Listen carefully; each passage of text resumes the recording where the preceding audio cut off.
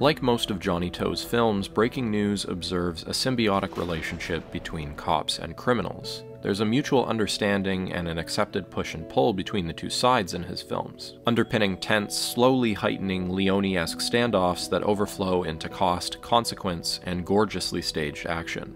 Unlike John Woo's balletic, graceful, idealized heroes who are trying to outmaneuver a corrupt society with dives, leaps, and slides, To's characters plant their feet and blaze away with a grim acceptance of reality and their ultimate fates. The riveting 6-minute single-take sequence that opens the film introduces and slickly encapsulates many of these themes, while invariably drawing attention to the craft of movie making itself. Breaking News is very meta, and To is drawing attention to the technical filmmaking on purpose. Central to the film is a propaganda duel between a police force desperate to revitalize its image and escaping crooks with codes of honor looking for a break. Within the narrative, video playing out on the internet or on television is a tether connecting the worlds of cops and criminals in an often deliberately smooth, unbroken way. Split screens are also implemented to generate suspense and foreshadow chain reactions to one incident in two places.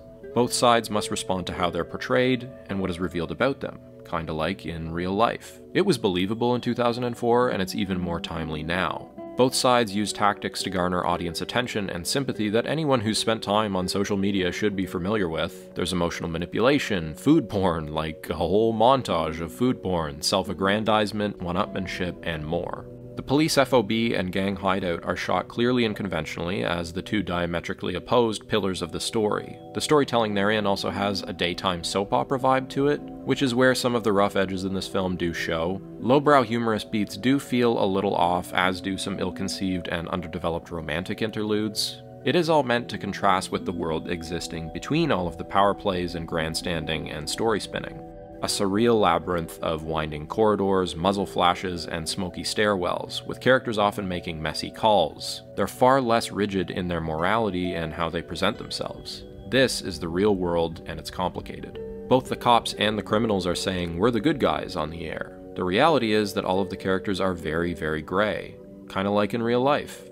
My favorite subversive example of this would be the hostage, who's a self-interested goof incapable of looking after his kids. The criminals end up cooking for everyone as he barely knows how, which turns into this last supper for the men, who know that they're boxed in and have precious little time left.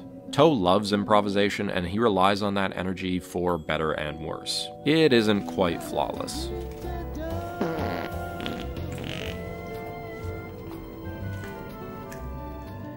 But it's still a masterpiece, maybe even To's masterpiece. Sociopolitically and as an interrogation of genre, Breaking News is clear-eyed and effective. The catch and receive, respond and react between the media, the criminals, and the police is intelligently conveyed almost entirely through visual storytelling, eliminating the need for lots of dry exposition. It moves briskly, wraps up in just under 90 minutes, and the technical filmmaking is revelatory.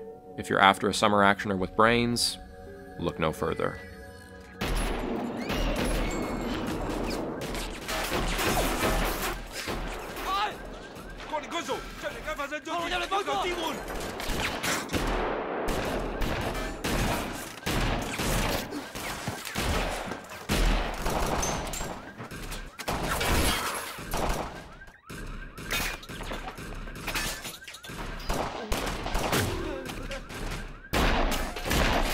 Also, Criterion, if you're listening, we need this one too.